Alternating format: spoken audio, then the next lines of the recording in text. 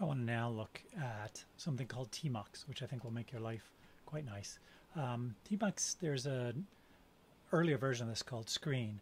In fact, I was a many years Screen user, but just got introduced to Tmux very recently. So let's say I log into Knuth. Okay, I could go about and do my business. What happens though is if I leave and then come back in, I've lost all my state. Let me give you an example. So let's say I go into the OS directory. So I'm in the OS directory, and now if I Control D to exit, or just exit, and then come back in, I'm no longer in that directory, right? Which kind of makes sense. Everything gets lost, and I just come back in fresh. Sometimes I like to retain my state, though. Okay, and so the way to do that is the program called Tmux. So Tmux by itself just creates a screen. Okay, and you can have mini virtual screens if you'd like. So what this is showing me down here is that I have one screen. It starts at 0 because we're computer science people, and it's running bash. I can create another screen. I have to use a Tmux command for that. Every Tmux command starts with Control B. So I just typed a Control B. If I don't know the commands, I can actually type a question mark, and that will show me all of the commands. Okay, so you can see Control B actually just does a Control B, so forget about that. I can go through and let's see what some of these are that'll be useful. So many of these I don't use at all. I'll show you what I use. I'm using J to go down here, the same command you'd use in VI or Vim. So here's one, Control BC, create a new window. So that's very handy. I can Control B N, select the next window, and Control B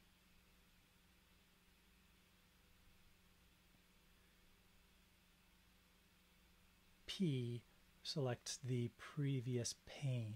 It's interesting because I use those interchangeably. In fact, I don't even know the difference between a pane and a window. Okay, so I'm going to see how I get out of here.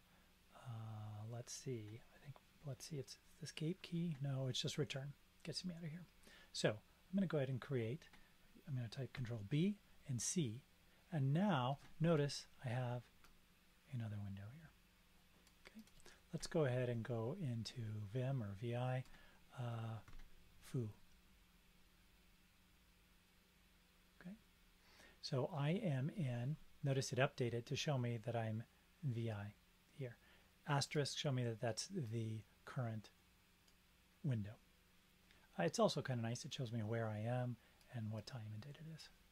Okay, so now I'm going to try Control B and N, and that switches, and now notice I'm back in bash. So often I'll have, I don't know, 3 maybe, rarely more than that, windows. So whoops, Control B, let's try that again, Control B, C creates another one. So here I am. I'm going to go into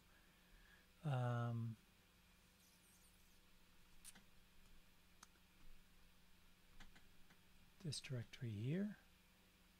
So let's see, this is my third window, window number 2, and here I am. And I'm going to, let's say I wanted to run Kima with debugging. Okay, so do I remember what that is?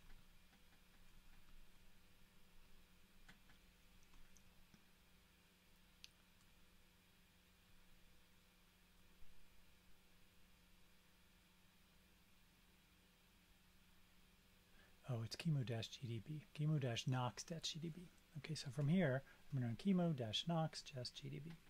Okay, and then it says run makegv. Well, I don't want to run it here, and I have to keep this running. So I'm going to switch over.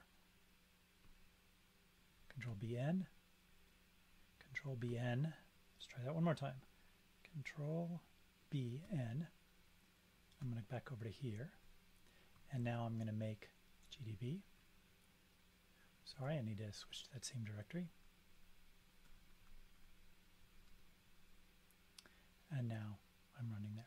So Control BN. Okay, so we're running. That's nice.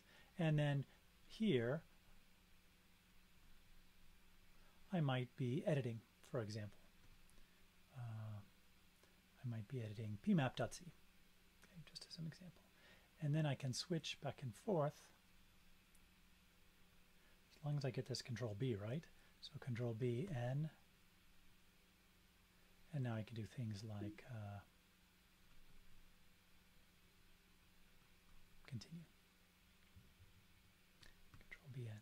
So that allows me to do this without actual separate independent windows. Okay. The nice thing about this, and this is really the key thing, is I can maintain my state.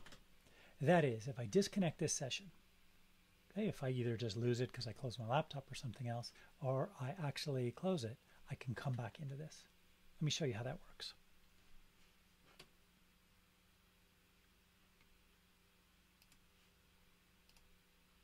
So here's my window, okay? And I am going to go ahead and create a new tab. Sorry, forget that. Let's not use tabs because it's a little more complicated. Let's create a brand new window. So we got a new window here. All right, and I'm going to close this window. Yes, I want to terminate my running process. So as far as it's concerned, this is my local machine. I'm running SSH. So I killed SSH.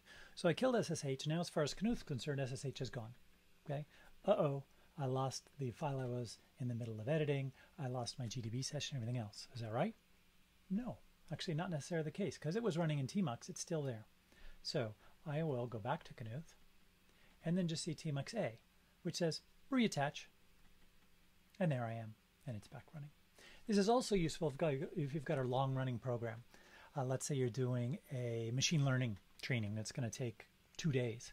Well, you certainly don't want to hope that you don't lose your session over 2 days. Instead, start a Tmux session, run your long-running 2-day command, and then when you're ready to come back and look at it, just Tmux A to reattach. Okay. So I find this a real lifesaver. I highly recommend one of these things that you learn about. And you don't need to learn many commands. At a minimum, you could just learn Tmux and Tmux A to reattach and nothing else. It is pretty handy to have the multiple windows associated though, because that's often something you want.